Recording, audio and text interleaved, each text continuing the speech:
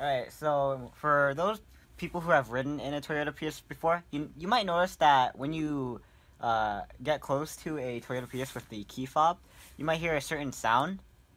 That sound is the sound of the brake actuator. Alright, so I'm going to demonstrate that sound right now by pressing the brake, and you might be familiar with it.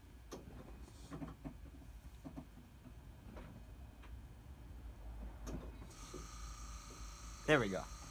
So that sound is the brake actuator. It's the, I guess, assisted brake that engages when either the brake is pressed or the key fob comes near the car. Because that brake actuator helps with the regenerative braking. And the reason it's called regenerative braking is because when this car brakes, it actually creates electricity that this hybrid car uses. That's pretty cool, right? And that is precisely the reason why, when you're working on the hybrid brake, you have to disconnect the car battery. Because if the car battery is connected and you turn it on, then it's going to engage. Actually, what I mean to say is when you bring the key fob close to the car, not when you turn on the car. And you don't want that to happen. Hello everybody, I've decided to make this video to save everybody else the hassle that I had to go through today and probably the money that I'm going to have to spend tomorrow morning. Well, here's the thing. I had the key fob in my pocket. I stepped next to the driver door while my calipers were off of my rotors.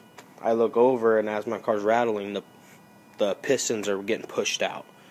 Well, come to find out, you have to deactivate with a special scan tool and all this stuff just to get those dang pistons back in the calipers. So basically my car's taken apart. I got to figure out a way how to take it down to the dealership tomorrow because I don't feel like spending $300 on a scan tool. FYI, $1,600 part. You can only find it at the dealership unless you want to buy it used on eBay, which I really don't feel like hassling with the used part and spending $400 in certified specialty. Like I said, keep the keys out of your pocket, keep them away from the vehicle. That way the key fob does not regenerate and pressurize the brake system. Otherwise, you'll run into the slew of problems that I'm dealing with. Alright, so first off, before we begin, I just want to say that electricity is involved in this braking system. So the first thing we should do is to either disconnect the battery or to, at the very least, take away the key fob. However, the easiest thing to do right now is to disconnect the battery. Alright, so these are the batteries. We're in the trunk right now. So as for the 12-volt battery, it's easy to disconnect. This white cable right here, we're just going to press a button on the bottom of it and pull it out. Let me see if I can touch it. Alright. It takes a decent amount of strength, but there we go. So we got the 12-volt battery disconnected. Alright, so I'm Emma, and I just showed you how to remove the wheel cylinder and I guess the brake drum and brake pad for a 2004-2009 Toyota Prius. Alright, so after reflecting a bit, to those who are watching this video, if you do have the money to spare, it is definitely a good idea to send this to the dealer or to a mechanic to fix this and save yourself the trouble.